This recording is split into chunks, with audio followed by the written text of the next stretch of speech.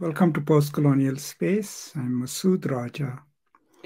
And today I'll briefly introduce you to the basic structure of a literature dissertation. And the reason I'm doing this is because I get quite a lot of queries from people on YouTube who want to know what's my take on how to begin writing or how to structure a dissertation. Now, I do understand that in Pakistan and India, most literature dissertations are written like social sciences dissertations, and I have no experience of directing a dissertation like that. All I can share is my understanding of how most of my students wrote their dissertations under my supervision and how I myself wrote my dissertation. And then towards the end, maybe I'll point to some of the advantages of this style of writing a dissertation. So obviously it goes without saying that by the time you get to your dissertation writing phase, you've already done your research. You've gone through discussions with your supervisors and faculty members to kind of hone in on what is it that you want to write about. So it goes without saying that those processes need to be in place before you actually start writing a dissertation. Now, the way I taught my students how to write a dissertation and the way I wrote it was that the first and most important thing in dissertation is the introduction. Now, some people I've seen online would suggest to you that you write your introduction after you finish your dissertation. I think that is terribly bad advice. The introduction of your dissertation is actually what lays down for you what is it that you are going to accomplish in your dissertation, how you are going to accomplish that. So what is it that you're accomplishing is going to be your thesis. It is the argument that you are making, right? In this dissertation, I would like to suggest that the Muslim idea of national identity emerged long before the party politics of India. That was my thesis. That was the main point in my introduction. How you are going to do it is two-pronged. You will lay out your theory using Homi Bhabha's concept on nationalism, or John Broyley, or so whosoever is written on nationalism. I will use these concepts to argue my point. Then another component of your introduction would be to discuss the theoretical points of view or the theoretical knowledges that you will bring to bear upon your idea or on your thesis. And so you explain your understanding of theory. And there are two reasons you want to do that. One, you want your committee and your readers to be absolutely clear. What do you mean when you use a certain term, and that you understand that term? And two, you are also trying to forestall any criticisms that might come in the future that, oh, you misread this and you misread this, and you can point out, no, this is how I chose to read this. And then in your discussion, you can incorporate the opposing point of views to a theory. What have others said about it? You can even add footnotes where you say, I am aware of these critiques of it, but for the purposes of my inquiry, I would use Homi Bhabha the way I've just explained. So the introduction will have your thesis. Why is it important to write about it? And then the theoretical knowledges that you will bring to bear upon it. And then you will point out which era, which text, what kind of text would you be discussing and why, right? Always try to answer the why question.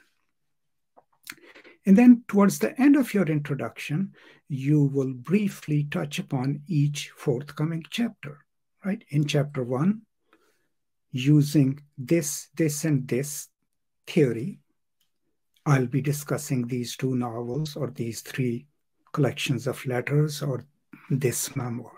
Chapter 2, I'll be doing this. So you give your reader a hint towards the end of your introduction what would be the structure of each of your chapters.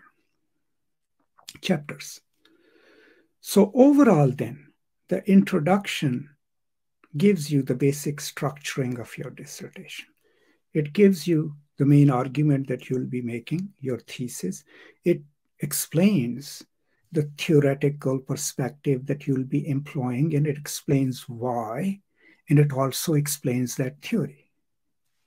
And then, towards the end of the introduction, it tells the reader what to expect in your chapters, right? So this is generally the structure or main components of an introduction for a literature dissertation. It should roughly be at least 30 to 35 pages because you're explaining most of your theory. So take your time, right? But make sure to write it first and write it carefully because so much of what you will do eventually in the dissertation depends on how you have theorized your concepts or explained them within the body of your introduction. Then we come to,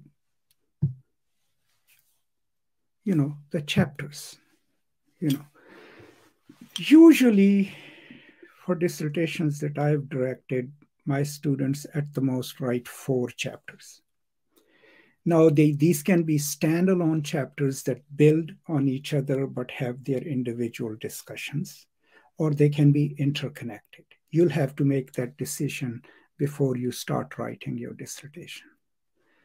Sometimes they are chronologically ordered, right? So, for example, a student just recently finished her dissertation, and it was kind of a historical overview of feminism in Pakistan. So naturally, it had a certain chronological order, right? So the chapters were then organized accordingly. You could also have a conceptual organization, which you will point out in your introduction, that I will point to the rise of feminism in Pakistan in 3 waves, right? So first wave, second wave, third wave, that's chronological. But conceptually, I'll be focusing on the rise of French feminism and its adaptation. And then you will just be discussing, here is my understanding of French feminism. Here is my understanding of American feminism. So it could then be conceptual. But each chapter, in a way, is a self-contained entity, right? So it adds to your main argument, but it also has its own thesis, its own controlling idea. It could also have its own theoretical perspective, which you might have introduced in the introduction, but which you can build on. And then it has an argument where you will bring out what others have written about the novel that you're discussing, just like writing a paper. And then what is your take on it within the larger context of your dissertation.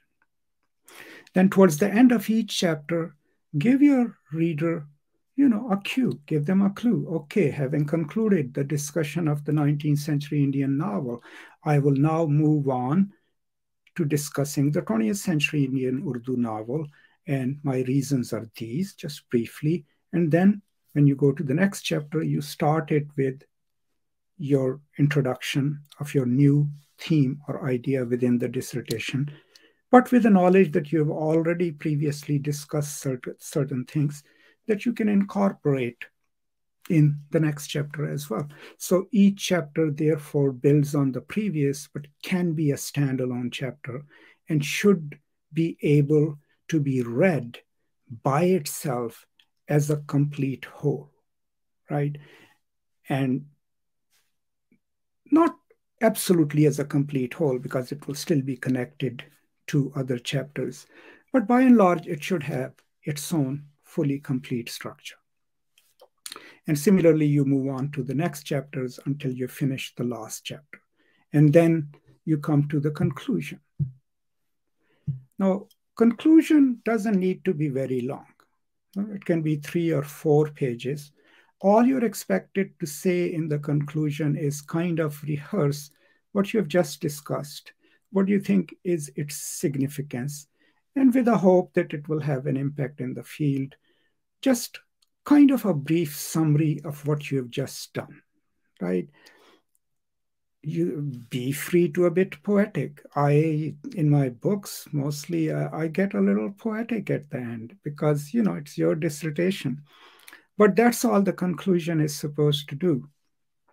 Just give the readers an overview of what you have just done and finished, right?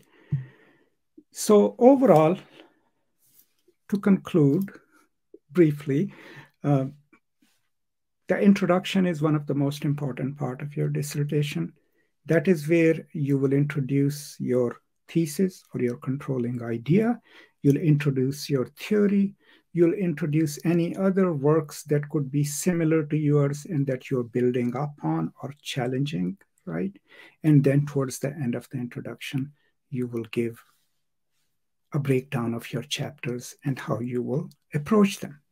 Then each chapter has its own central idea, its own controlling idea, its own thesis, maybe its own theoretical discussion, and then the discussion of the primary texts. You could connect it, of course, it will be implanted within the larger structure that you've explained in the book, but keep in mind that it's part of not the book. I hope it eventually becomes the book, but it's part of a dissertation. So overall, 3 or 4 chapters with an introduction and conclusion with a substantial and expansive introduction and a brief conclusion, and then 3 or 4 detailed, highly elaborated chapters. That is what constitutes a literature dissertation. Now, I had promised in the beginning to point out why it is beneficial to write a dissertation like this, instead of writing a dissertation in social sciences where there is a literature review chapter and a chapter where you describe your framework or where you describe your methodology. The advantage of writing a dissertation the way I have just explained is that it's easier to convert it into a monograph. How many books have you read, where the structure is, here is my methodology and here is my framework and here is my literature review? Most books have an introduction and then chapters, right? So if you write a dissertation in the style in which it was taught to me, taught to my students, and the way I have tried to explain, it's easier to convert it into a publishable book and to revise it. You won't have to do too much juggling with the structure itself, right? You still have to expand it and revise it. So that's the biggest advantage of writing a dissertation like this. And also, it reads well. It reads like a book. It flows well. So these are some of my ideas. I thought I should elaborate these.